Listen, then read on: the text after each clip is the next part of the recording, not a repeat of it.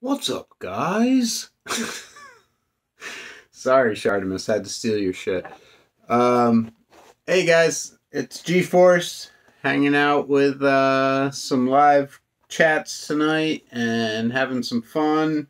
Um, what I would like to do is to open up Moff Gideon. Just got him delivered the other day. Freaking glare everywhere. Can't stand it. But we'll crack them open.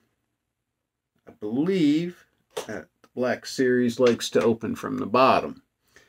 Marvel Legends like to open from the side, and G.I. Joe's definitely open them from the bottom. I don't know if many of you know, I didn't put a description video out there as far as how I have never ever been an open, well, besides when I was a kid. But once I started recollecting when I got out of college, I did not open anything. Everything was like, oh, I'm going to retire on these things, blah, blah, blah, blah, blah. And that just ain't the way that these toys work all the time. So, boxes I will open without even thinking about it. Carded figures, you can't get the figure back in the card after the fact, so you pretty much destroy it. And the card art is really cool. You guys have probably seen my my retro wall. That's all cards. I leave them on there. My 3.75 G.I. Joes, they all stay on cards. My Doctor Doom up there, he's going to stay on the card. Like anything carded, I have 10 bins of Star Wars, the Vintage Collection, on card, in star cases. And even my Diamond Selects, like my John Wick and my Bruce Lee's, I'm having a really hard time taking them off the card. They display so well as they are that I really have a hard time taking them off. But those may get opened. But anyway, what we're here for is Moff Gideon. Let's move him over to the camera side, see if we can't get a better look at his face. And I don't know, everybody touts the real face technology and all that stuff that they're doing now to make the figures look better, and I think they do, but some of these Black Series Star Wars, they just look sweaty to me, like somebody put, I don't know, like floor polish on their faces or something. I don't know. They look good, but there's a wetness to them, I guess. Alright. A Darksaber. Got that nice glowing edge, if you will. Nice paint on that for just a black plastic piece. I like it. Alright. And we get the blaster out of there. Come on, baby. You were just halfway out. What the hell?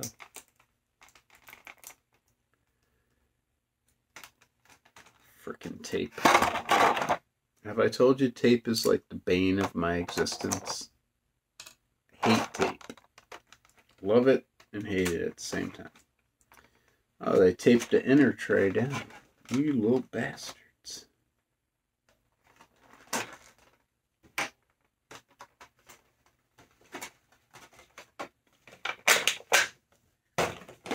Alright, be gone, plastic. We're done with you. I'm gonna try something a little bit different today, guys. See if we can't.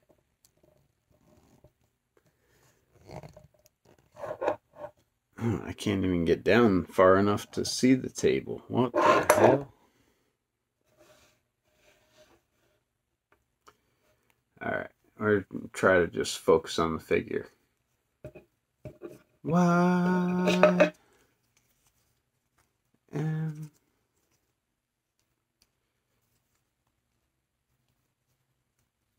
C A. I'm silly tonight. You guys probably never seen me like this. Alright, so as I say, there's Moff Gideon.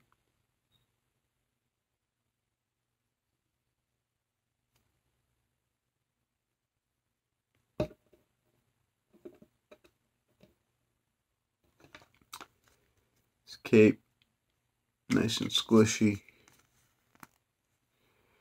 It kind of reminds me of the Lando cape, and that one doesn't thrill me much from the 40th anniversary, but we'll see if he can hang with this one a little bit better than Lando does with his. Then again, we have the dark saber. Oh man. And his blaster.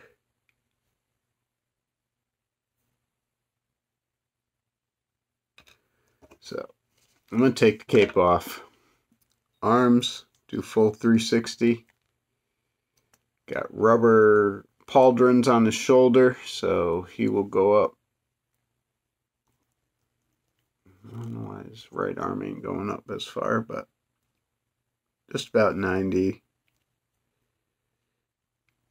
Left arm goes up a little bit better. I don't know what's going on there.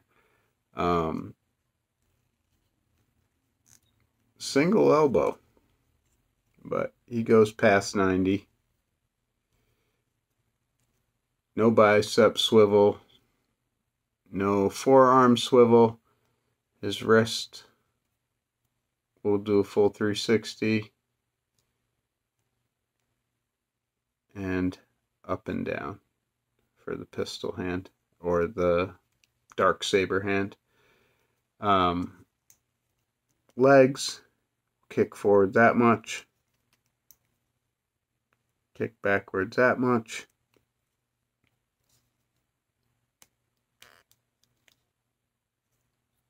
Single jointed knee. That is some BS on a figure these days that costs $20. Thigh swivel. No calf swivel. Foot will point down that much. Up that much.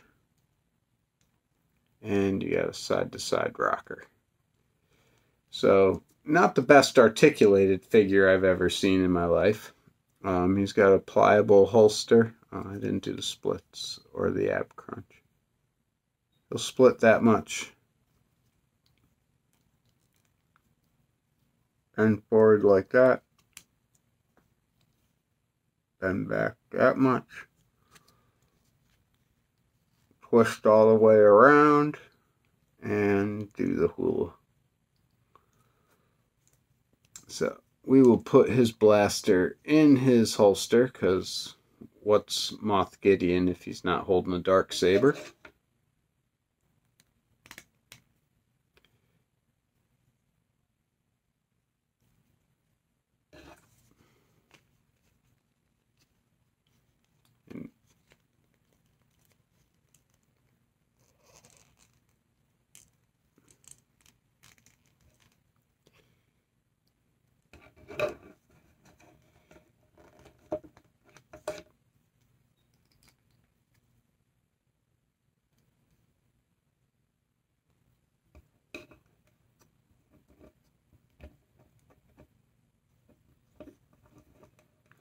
See if we can't get him to stand. Now we'll try to get the cape on him.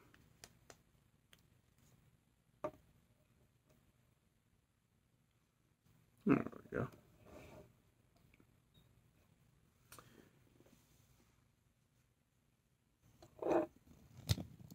get you some better shots because I know the light's not good. Whoa!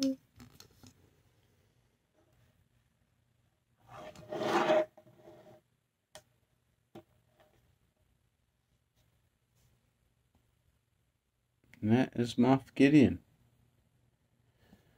Black Series.